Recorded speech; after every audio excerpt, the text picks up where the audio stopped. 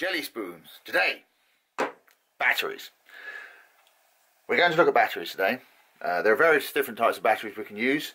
Today we're going to be focusing on two principal types. This, the good old-fashioned, the stalwart, the lead-acid battery. This is a sealed version. This is designed for use in burglar alarms and things like that. And also we're going to look at a slightly newer type of battery. This, the lithium polymer battery.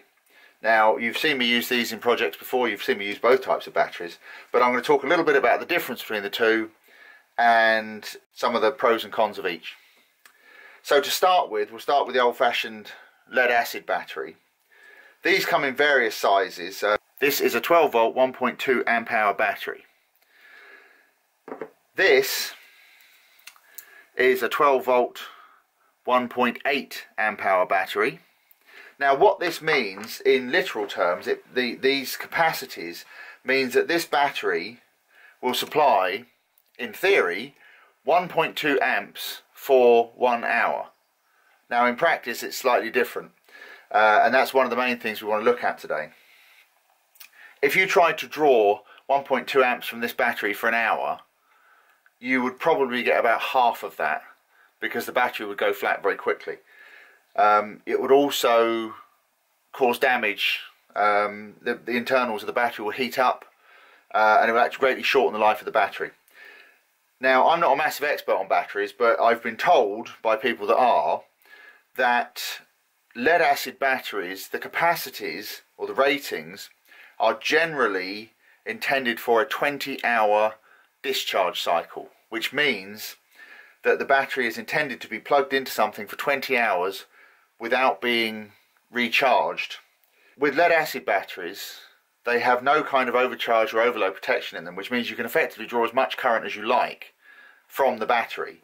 The problem is, as I mentioned earlier, if you draw too much power from these batteries, not only will they go flat very, very quickly, but you can also damage the battery internally. And if you try and draw too much power, there is the risk of the battery overheating and even catching fire, or even exploding, in fact. So you do have to be careful. These lithium polymer batteries do have a little bit of a reputation for being dangerous. You may well have heard stories, seen stories in the press about laptop batteries catching fire. There's been a big hoo-ha recently with this particular mobile phone that will remain nameless, with the batteries catching fire.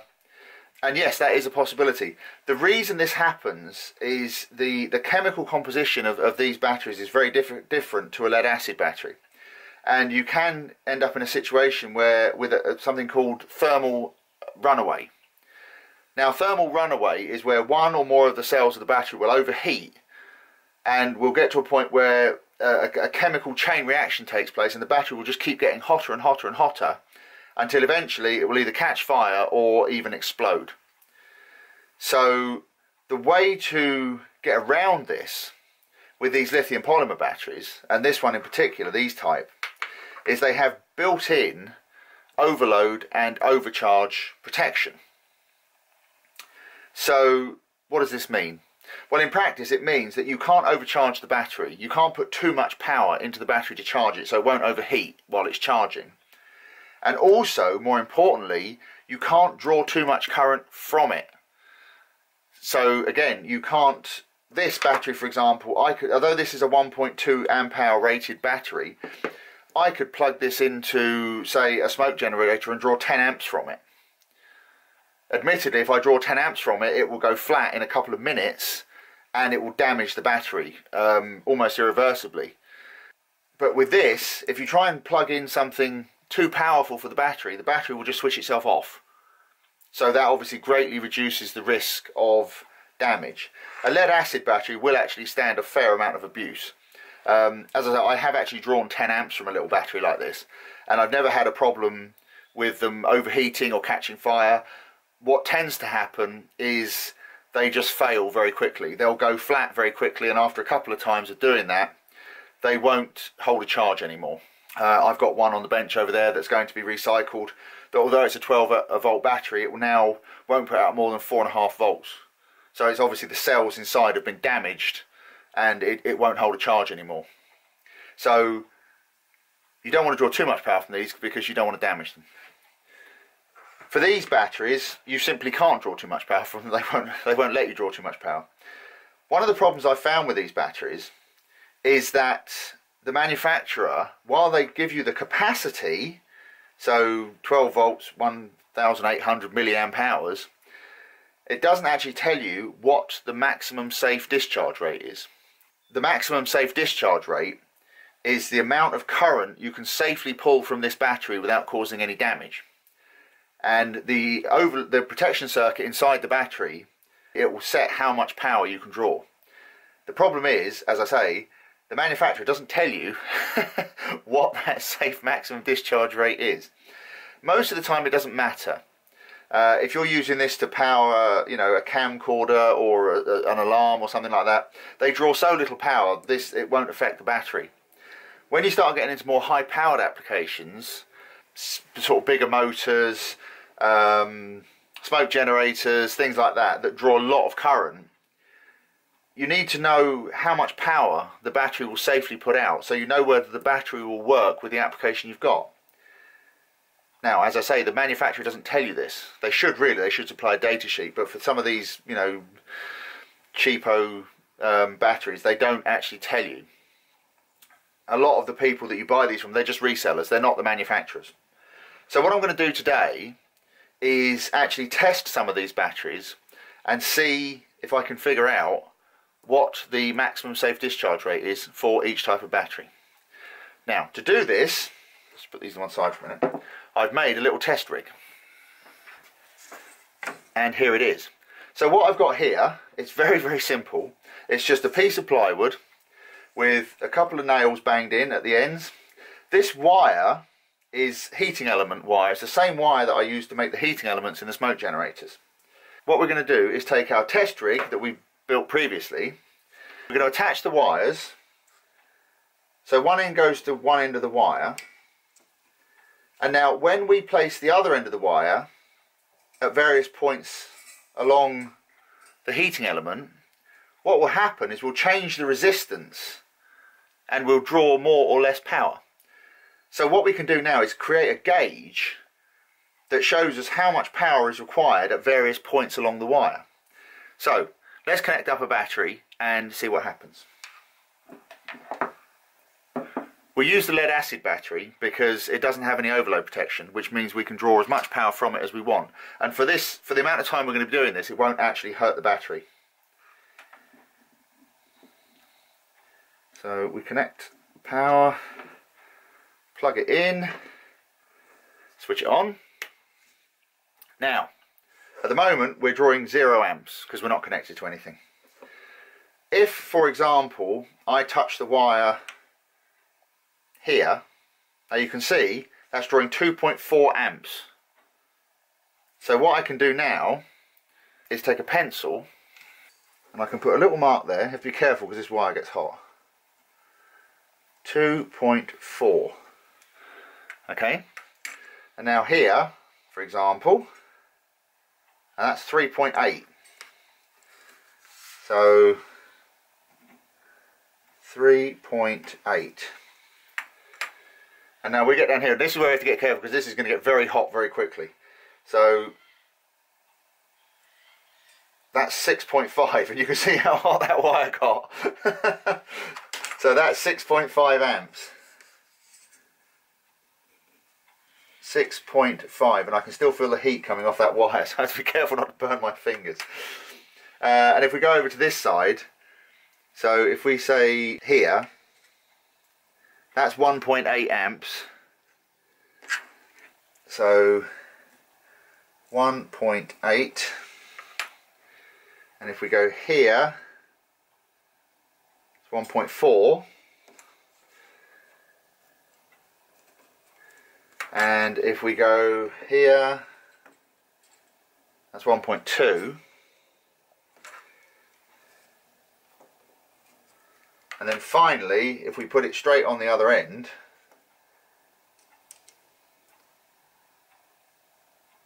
that's 1.1 amp. So 1.1.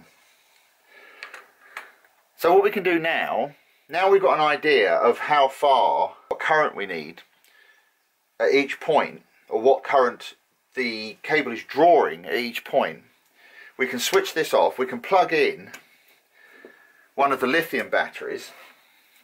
So I'll use this one first. Plug that in, switch it on, switch on the meter, and now let me show you what I mean. If I try and draw, now this is a 1.8 amp hour battery. If I try and draw here, so for example 3.2 amps from it, and you see it instantly, the battery has switched itself off. Disconnect that, cycle the power on the battery again, and that's 2.4 amps. So I think it's safe to say, oh, that's getting hot, let's switch that off and let it cool down for a second. I think it's safe to say this little battery will supply 2.4 amps quite happily.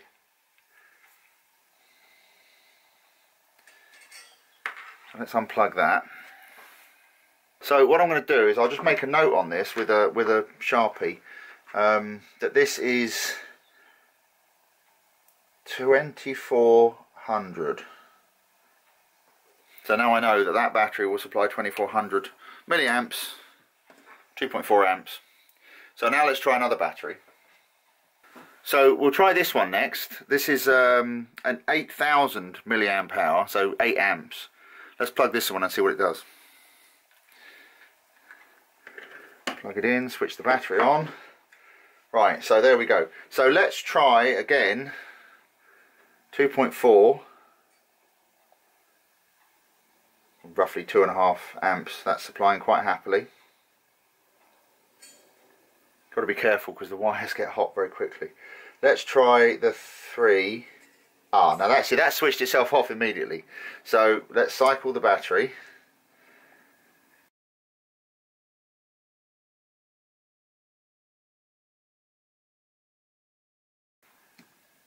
The battery's not even getting warm.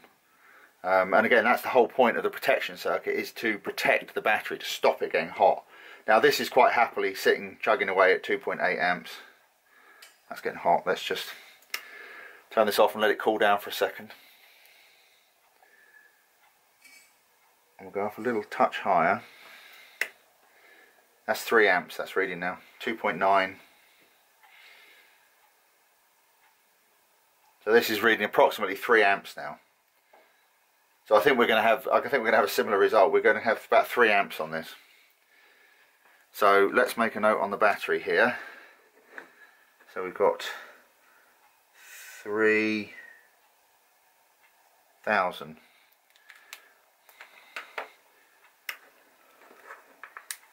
So that's fine. Put this to one side. Let's unplug that for a moment. Now finally the big boy. This is a 10,000 milliamp hour battery, so 10 amp hour. So let's see what this does. Plug it in and contact. So we've got 12 volts. So let's go straight for 3.6, and that's doing that quite nicely. Let's go a bit higher. That's 5 amps. That's getting hot now. Let's just let those wires cool down a touch. So let's go for 6.5 amps. Right, it doesn't like 6.5 amps. So 5.5. Whoa, that's getting hot.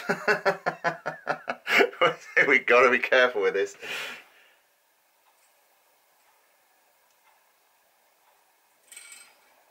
Yeah, that's getting very hot very quickly, obviously, because that's 6 amps going through that wire. That's a lot of power.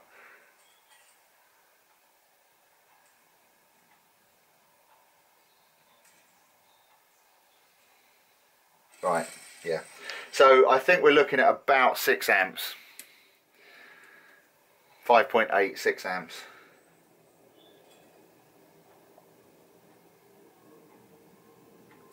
Yeah, if you go just over 6 amps, it goes for a few seconds and then switches itself off. So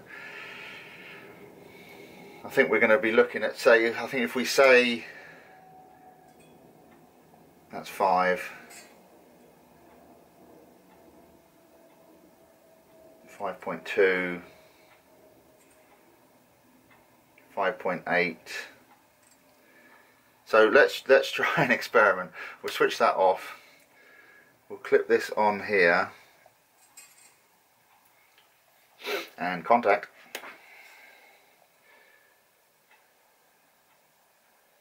So that's 5.9 amps and it switched itself off. Okay, that's fine. That's very, very hot.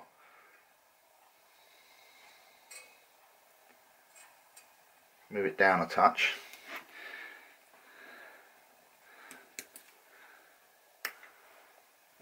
So this is 5.7, 45 watts.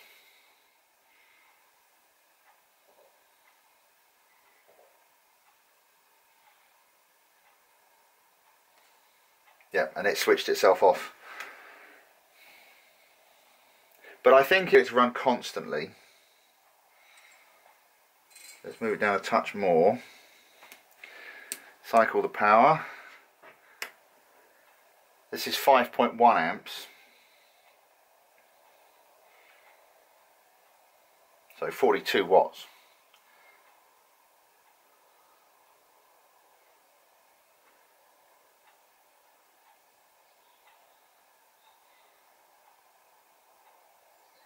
That's chugging along quite nicely. The power is obviously going down because it's drawing a lot of power from the battery. So I think 5 amps, it's safe to say, this has a maximum safe discharge rate of about 5 amps. Let's switch that off because that's getting very hot. The wires are getting very hot. So we'll say 5 amps for this. So 5,000. But as you can see, with these batteries, it's important to know not only the capacity but the maximum safe discharge rate. This has been useful to you. It's certainly been useful to me. The system, and I know how much power it needs. I know which battery to use for the best effect for high power applications. For lower power applications, like, so for example, my son's iron chap suit, I've tested that. I know that draws just under 1 amp to power the entire suit, not including the smoke generator. So for the circuit that controls the power and the heartbeat and everything else, I'm sure some of you have seen it, I can use the smallest of those batteries that I've got, this one, quite easily to power that whole suit.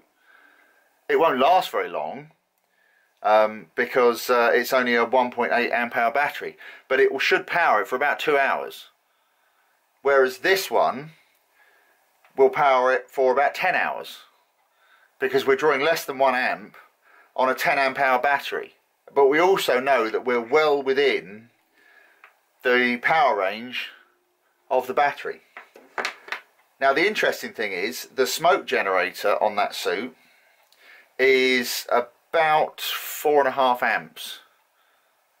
So I know that this battery will power it, but I also know that this one won't. Yeah? So, as I say, I hope this has proved useful to you, and it shows that how, with a very simple setup, we can actually do some quite complicated testing. And we can find out things that are important for us to know that unfortunately have not been told to us by the manufacturers. So thank you very much for watching, and I'll see you on the next video. Thanks. Bye.